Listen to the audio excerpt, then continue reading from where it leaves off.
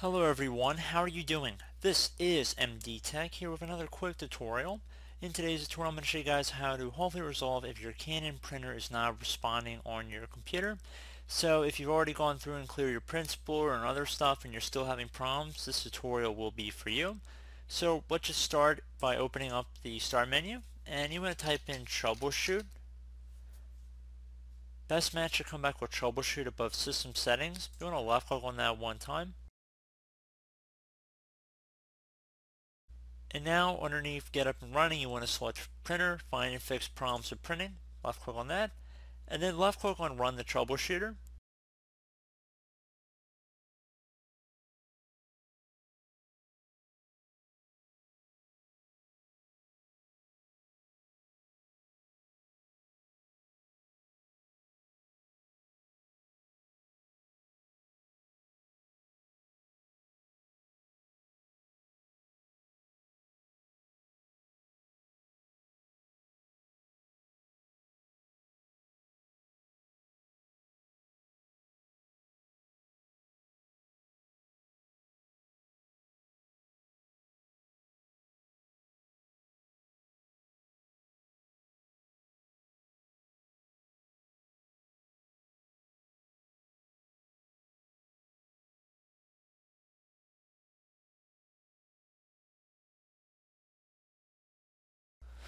Okay, so hopefully it was able to identify the problem there. Again, I would recommend trying to restart the printer, try and plug it in with a wired connection as well, and hopefully one of those has worked for you.